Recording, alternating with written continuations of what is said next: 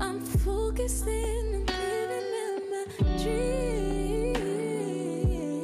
What's up, y'all? It's your girl, and I'm back at it again once again, time again. You already know it's your girl. I am back with another video. I am back with another lock video. I am going to be giving you guys a lock Q&A. If you guys are interested in learning about my babies, then go ahead and stay tuned. Make sure you guys go ahead and click that subscribe button. First question is, what made you get locks? The first thing that I think really impacted my decisions to get locks was my mom had them, my aunt had them. I love the way they look. Once I finally did take the plunge to get them, this is my fourth set. But when I finally decided to get them, I felt weird without them when I didn't have them. I just don't feel like myself without locks. Next question is, how many locks do I have? To be honest, I don't really know the exact number. I think it's somewhere close to 100.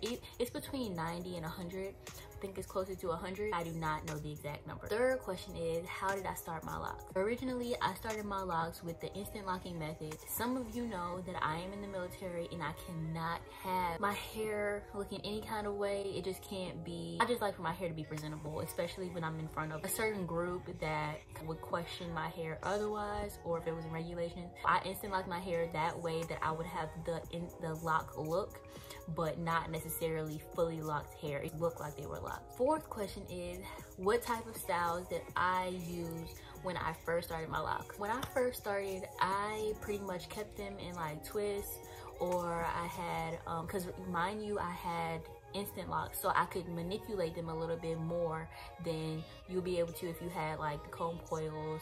Two strand twists, you can manipulate them a little bit more than comb coils. I had free range to pretty much do what I wanted to do. I kept them in like twists if I would retwist it, or I put them in like the lobster tail braids. If they weren't in those styles, then I would keep them in a bun during the day because I would be at work. But other than that, those were like my main go-to styles. And the last question is how do I get my locks curly? So now that my locks are a little bit longer and I really don't mind having them at least like to my shoulder length, I keep them in twists like I did when I first started my locks.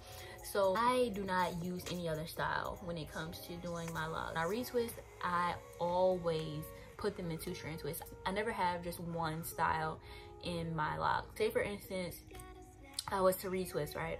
And I retwisted them and then I just braided them. I wouldn't do that. I would probably twist them together in the two strand twist, and then I would put whatever style in that I wanted.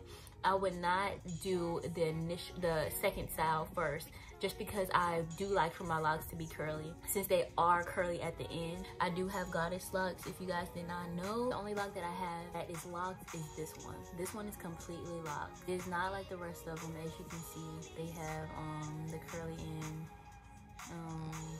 Here's like a little bit. This is a better one. That's literally the only lock that I have that's straight or that's locked. Those are my babies. If you guys have any questions, please do not hesitate to ask me. I'm always open to answering questions for you guys. I really do appreciate every single one of you that watch my channel day in and out. If you guys would like to subscribe, go ahead and click that subscribe button. I would love to have you in the AC family, have you guys join your girl. Thank you guys again for watching, and I'm gonna catch you in the next video.